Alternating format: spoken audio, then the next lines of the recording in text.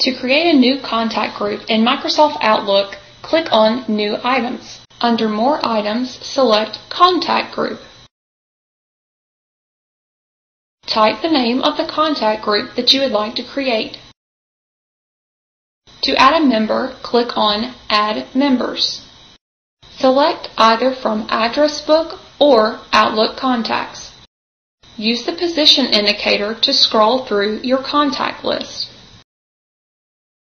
Or you can type the person's name in the search box. Double-click on the person's name. Then click OK. The person has now been added to the contact group. To add a contact member from an email address, click on Add Members. Select New Email Contact. Type the person's name, and then type the person's email address. Then click OK.